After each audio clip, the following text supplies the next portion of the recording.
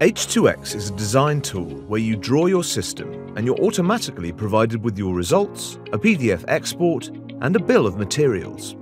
In this video, we're going to show you how it all works. To get started, choose the PDF that you want to upload and then move into the design space.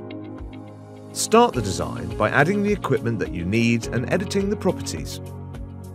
Here, we are naming the air source heat pump, modifying the dimensions, and choosing what systems to connect.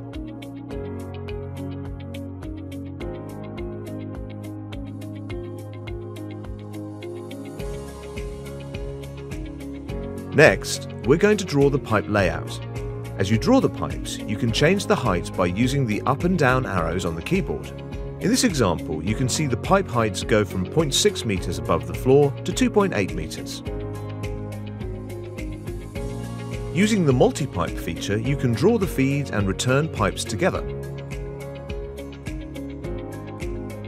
For multi-story projects, you can add risers where you need to supply the level of above. You can control the line types too. For example, where the pipes are below the floorboards, we can choose to show them with dashed lines. When you finish drawing the pipe layout, it's time to add the heat emitters. You can choose from the defaults in this drop-down menu, or you can create your own custom ones.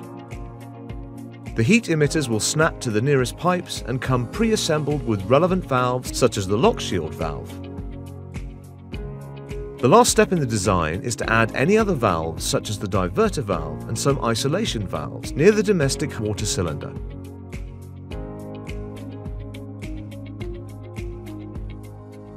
When the design is finished, click Results and all of the calculations are automated in seconds. Starting with the results of the heat pump, we can look at the recirculation pump duty and also the total system heat load.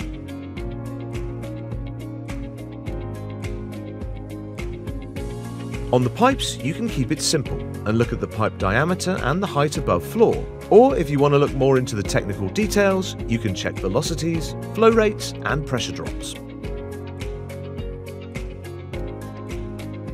The final step is to export. The most popular exports are the PDF, where you get a professional drawing set that you can share with your client. And the bill of materials, where you get a detailed breakdown of all the pipes, valves, fittings, and equipment on a level-by-level basis.